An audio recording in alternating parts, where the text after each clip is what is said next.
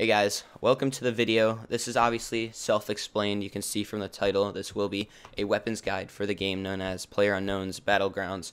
Now, today is April 1st of 2017, so obviously this is subject to change. The game was recently released into the early access or kind of the alpha build on Steam, and so obviously there's going to be rebalancing in the guns or changes.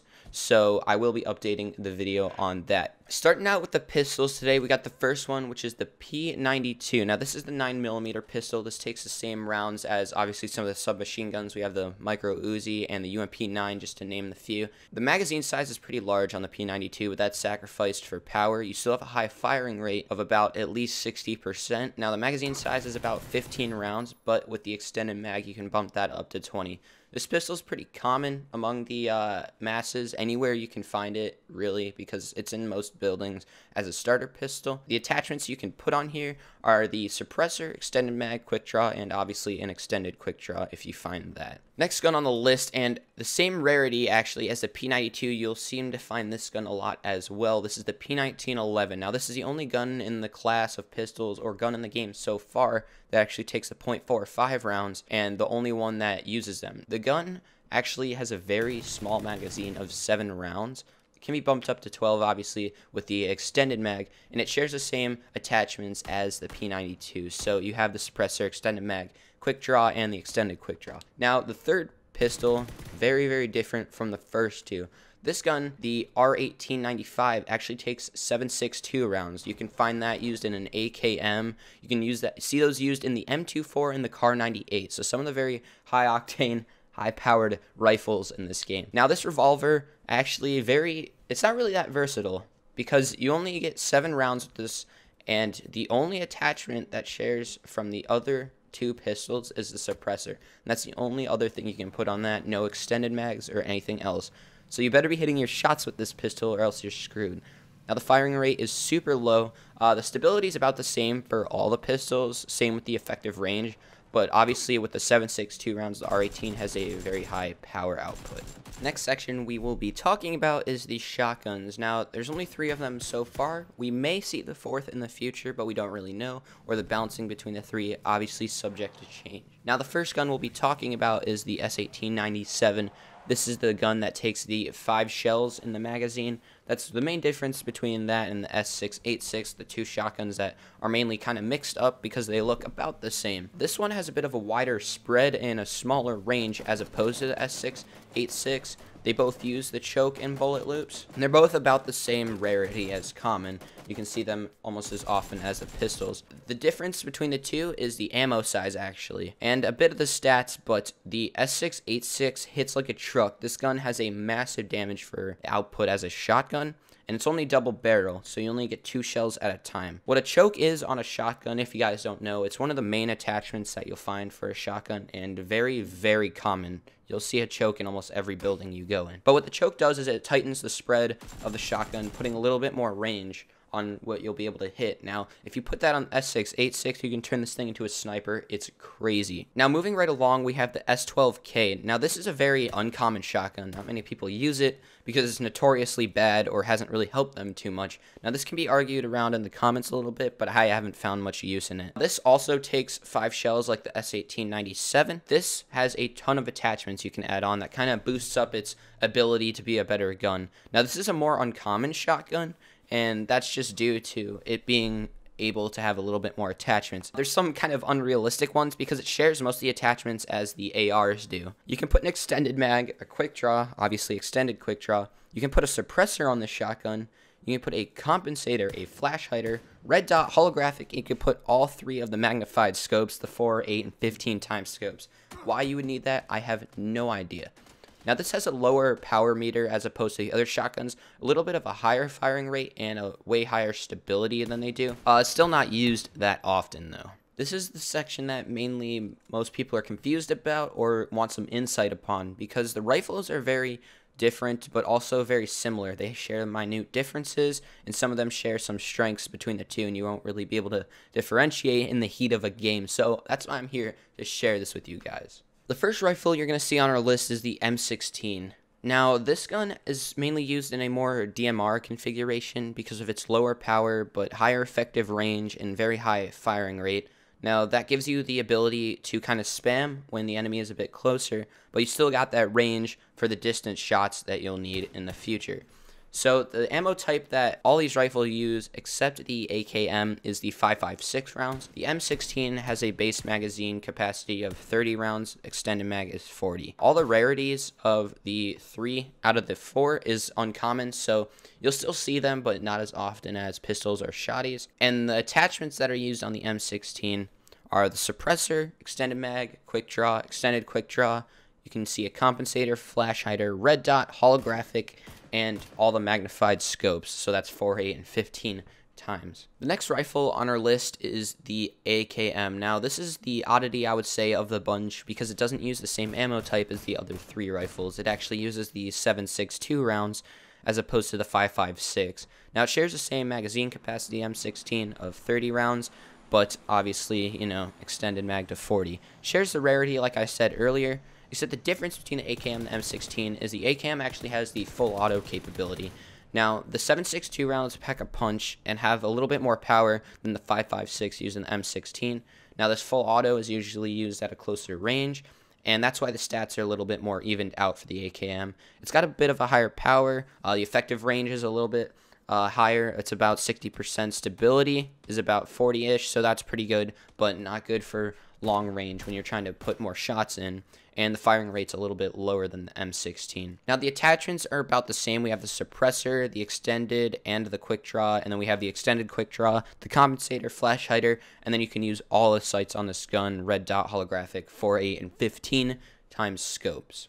The next rifle is the M416, one of the most highly sought after rifles in the game, mainly because of its versatility among roles. It takes about 2 roles on the battlefield that many people like to play it as, a very close spray type gun or a DMR in the ranges. It uses its own type of M416 tactical stock branded on its own. It can be only used on this gun so far, and then it's one of the only 2 rifles that can use the angled or vertical foregrips along with the SCAR L. Now, it shares the same ammo type as the M16 and the SCAR L of the 5.56 rounds, the magazine of 30, and extended magazine of 40. It shares the same rarity as the AKM and M16 of uncommon, like I said earlier, and then you can use all the same attachments as used on those first 2 rifles I talked about. Obviously, it's suppressor, extended, quick draw, compensator, flash hider, all the sights, red dot, holographic, 4, 8, and 15. The next rifle we will be talking about is the SCAR L. Now, this is the last and final rifle of the 4, but not to be skipped over because this is the one that is usually compared to the M416. They share similar stats, and when compared next to each other of the naked without attachments, the SCAR L kind of takes the cake a little bit more. But when the M416 is maxed out, it's a little bit better and a little bit more versatile. But if you have 2 used, you definitely want to use the SCAR L in the spray configuration because its spray pattern is easy to control and it's got a little bit of a tighter spray pattern. So when used up close, it's very, very good. Now, it uses the same ammo type, obviously, as the M4 and M16, the 5.56, magazine of 30 and extended of 40. It has about the same rarity, although that can be argued because the SCAR L doesn't appear as often. You won't see it as that much, so it might be a little bit more, I guess, rare, as they would say it. The attachments that you can put on the SCAR L are the same as pretty much all the other guns, except this is one of the exclusive 2, along with the M4 that can only use the angled or vertical grips. Next, we'll be talking about the SMGs. Now, there's only 2. You could argue there's a 3rd one in the game, but I'm kind of going to leave that out. The Tommy gun can be talked about later because it's kind of dropped in the crates. Anyways, moving on into the submachine guns, we start with the Micro Uzi. Now, this takes the 9mm ammo type, as well used in the P92 and the UMP9. Now, the Micro Uzi is kind of exclusive because this thing shreds. The firing rate is astounding, and you're dead as soon as you go next to it. But that's sacrificed for the power, the range, and stability. The gun can't be used pretty much anywhere else except for a town because you literally have to be right next to the person to be able to kill them with it. It uses a magazine size of about 25 rounds. The extended is 35 rounds, and it's actually a very common gun to find along with the UMP9. They share about the same, and you'll find them a lot in the towns. Now, the Micro Uzi has exclusive attachments. It has its own stock, but it shares the suppressor, extended mag, quick draw, extended quick draw, and then a compensator and flash hider. So the SMGs share about the same attachments, except the micro Uzi has an exclusive stock. Next up, we got the UMP9. Now this is the submachine gun, the kind of counterpart to the micro Uzi. Why? Because it kind of has the complete polar opposite stats. It has a higher power, effective range, and stability, but sacrifices that firing rate. Now the firing rate on the UMP9 is about 60-65%, while on the micro Uzi it's about 70 to 80%. It all comes down to kind of how close quarters you are. The UMP9, I would say, is a little bit better in the long run. Now they take the same ammo type as the 9mm as said earlier, and the magazine capacity of 30 rounds and an extended mag of 45. So actually the extended mag on the UMP adds 15 rounds as opposed to the 10 on the micro Uzi. Like I said, same rarity, and then the same attachments as well for here. It obviously doesn't have that extra stock like the micro Uzi does, but you have the suppressor. You can use the angled and vertical foregrips on here that you can use on the rifles like the M4 and the Scar L. So that's actually kind of cool. The extended mag, quick draw mag, extended quick draw, compensator, flash hider, and then you can put red dot holographic or the 4 times, but you cannot put the 8 times or the 15 on the UMP. Next gun I want to talk about is the Tommy gun, or the exclusive SMG that you can only find in airdrops. The reason I kind of wanted to separate it is because of its rarity among the micro Uzi and UMP9, which those two are actually very common, while the Tommy gun you can only obviously get from the airdrops. Now, I said earlier that the P1911, the pistol, is the only one in the game that takes the 4.5 ammo type, or the 4.5 ACP rounds, but actually the Tommy gun takes it as well. Now, the Tommy gun pumps out so much ammo so fast. It has a magazine size of 100 rounds, but the firing rate is 100% on the scale, which is just astounding how much it puts out. The stability is about 30%, 30 to 35%. Power is about 35 to 40%, and the effective range is maybe about maybe a little bit low, 45 to 50%. So it's not too crazy, but you can put SMG attachments on this gun. You can put a suppressor, a compensator, and a flash hider, but you actually cannot put any type of sight on this gun, which is kind of, a little not good. You'd excuse my English, but it would be a little bit preferred to have a sight on a gun. I'd rather take a UMP9 with a sight on there as opposed to a Tommy gun with iron sights, because iron sights usually aren't too good. The next gun that I'll be talking about, kind of a rarity in the game as well, along with the Tommy gun, only comes in airdrops, is the M249, the only gun of its type, a light machine gun. Now, this gun's kind of impractical in a way that it's only really used for destroying cars. It pumps out so much high-capacity rounds in that short amount of time you can actually shred through a car, but many times in a late game you really won't have a use for this, as it's only kind of used for medium to shorter ranges. The accuracy isn't too good when you start to spray down, and the spray control isn't amazing, but it's okay, I guess. It takes a 5.56 rounds like a Scar L, M4, or an M16. It has a capacity like the Tommy gun of 100 rounds, and it uses about the same attachments as rifles as well. You can use actually the AR suppressor, the AR compensator, and an AR flash hider, but you can also use all the sights in the game, so the red dot holographic and the 4.815 times scopes, making it a little bit of a versatile gun, but not really used or kind of practical for a late game, mid game, unless you're really looking to destroy cars and kind of get people out of there. In the next section, we will be talking about the snipers, 2 of which you can only find in airdrops, and one of them, actually, to start off with, is the Kar 98K, is one of the only snipers in the game which you can find on the ground and in the airdrop. This takes the ammo type of a 7.62, the same as obviously the R1895, the SKS, and the AKM, one of the higher caliber rounds.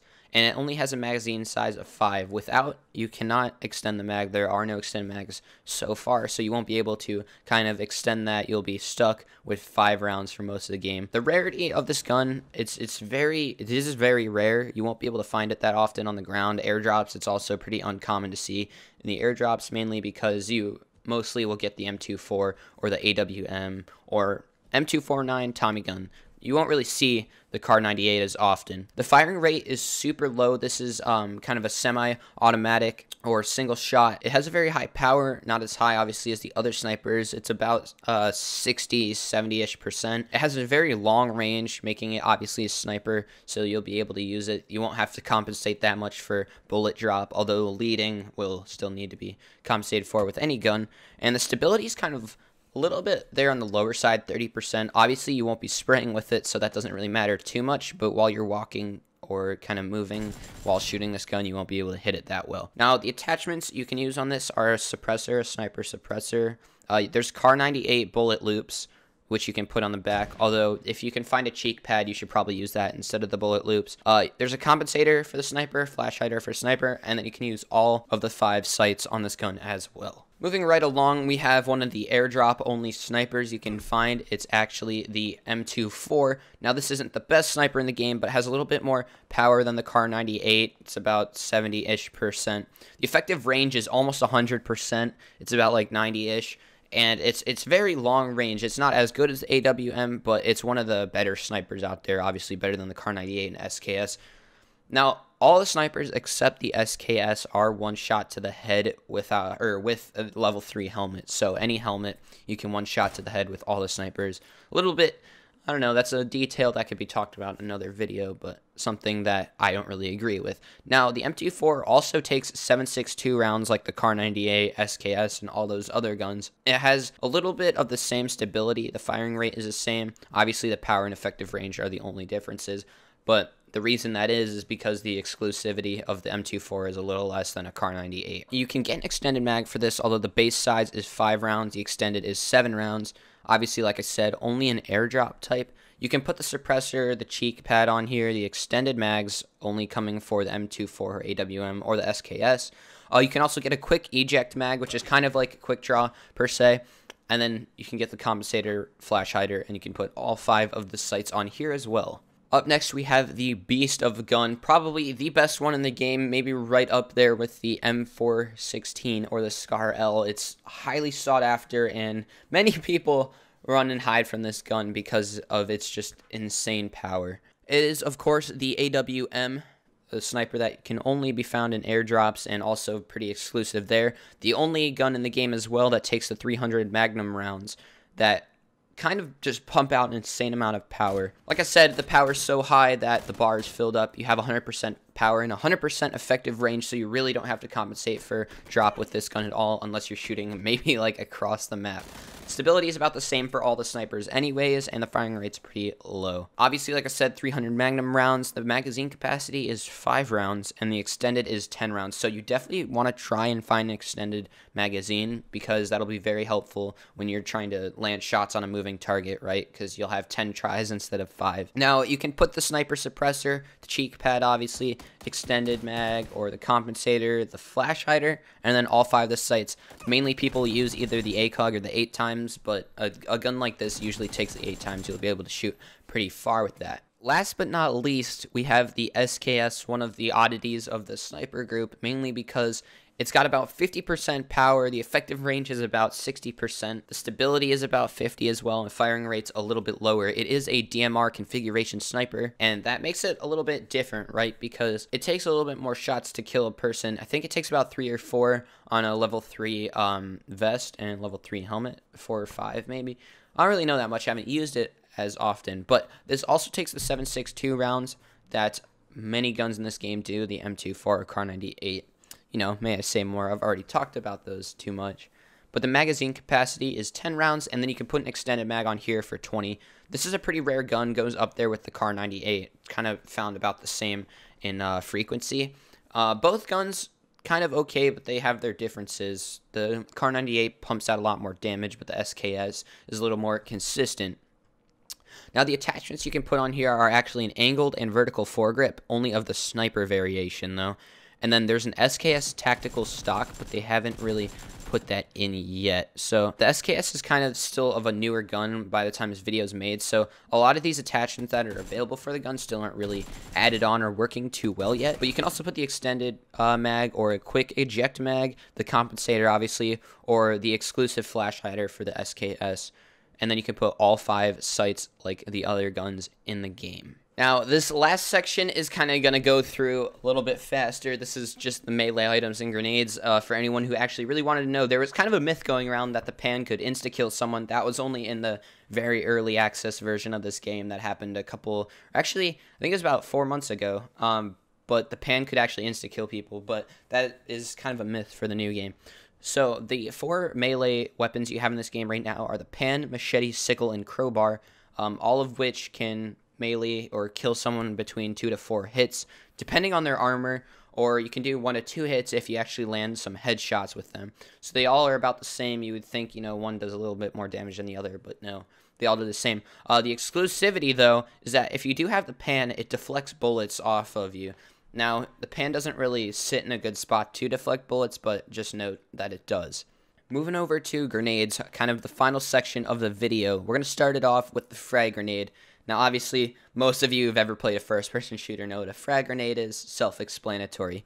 Now, you do want to note, in this game, if you are very new, you'll come to realize that you can't cancel grenades, and if you do put it away, you're kind of screwed because it will blow up in your pocket and you die. I've had this happen to me before. It's atrocious. I don't like it. But obviously frag grenade self-explanatory. It's got about a pretty high radius of explosion, and if you land it right next to someone, it usually will instantly kill them. Now the smoke grenade, very sought after as a kind of a utility, mainly because you can create some cover for yourself or be able to kind of split up vision for enemies, mainly if an enemy has an AWM and you're out in the open, you want to throw a smoke or something. Stun grenades are not used as often, nor do I see them used that often by other players. Actually haven't even seen one in action before, but obviously, like it says on the tin, kind of thrown to blind them. You can run up on an opponent. So usually if you land a couple shots on someone, they're patching up, you might want to throw a stun, blind them, you can run up and kill them. The molly, one of the probably the best grenades in the game, especially for a final or a ending game, to weed someone out of a hiding spot. The molly, obviously throwing fire everywhere, and your ability to kind of set people or put damage over time, as opposed to a frag grenade where it's instant cluster of damage. Thank you guys so much for watching. It's kind of a newer type of video on my channel, making a weapons guide, but I definitely want to put one out there for the community. This actually was based off of a Steam guide, and I'll put all the credits in the description. I took some stats from them, also from Reddit as well. So I'll put all of the necessary citations in the description if you do want to check that out for further depth. And obviously this isn't a final version of the video, nor is it of the weapons guide, because obviously the game will be evolving over time. So again, thank you guys so much for watching. If you're new, drop a sub, a like, anything. Thank you guys so much, and I will catch you all in the next one. Peace!